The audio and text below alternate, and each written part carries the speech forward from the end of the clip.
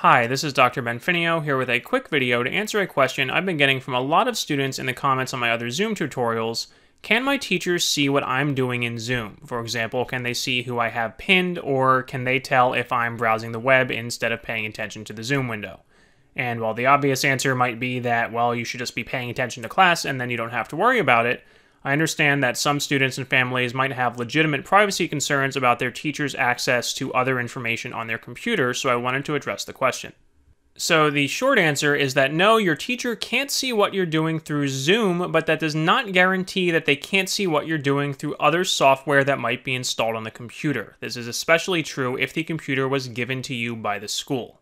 So, for example, no, your teacher can't tell who you have pinned in Zoom, although, again, you should probably be paying attention to the teacher. They also can't tell if you have Zoom minimized and you're browsing the web. The one thing you have to be careful about there is if you ever have to share your screen, for example, if you're giving a presentation, when you click the Share Screen button, it's going to show little previews of every program you have open on your computer. So if you have a video game or the internet open, they will be able to see a tiny preview of that here. Zoom did used to have an attention tracking feature built in that would notify the host if Zoom was not the active window on your computer. However, after privacy backlash earlier this year, they removed that feature, as you can see in this announcement on their website. Now, again, just because your teacher can't see what you're doing through Zoom does not mean that they can't see what you're doing through other software, especially if the computer was given to you by the school or if the school required you to install something on your home computer.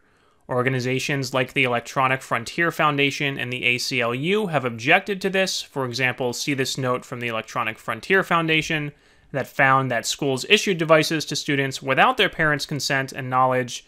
Parents were kept in the dark about what apps their kids were required to use and what data was being collected. Here's an article from the ACLU in Rhode Island that says that the majority of school districts give officials the power to access the contents, microphone, and camera of the student's computer at any time. If you're a student and you are concerned about this, you should discuss it with your parents, and they may want to discuss it with your teacher or your school administrators.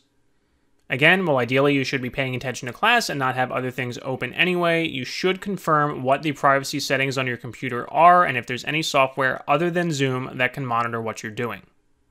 So I hope you found this quick video helpful. I have a link to a playlist with a lot of other Zoom tutorials in the description below this video. If you have a question, a comment, or a suggestion for another tutorial, please leave a comment below the video. Thank you.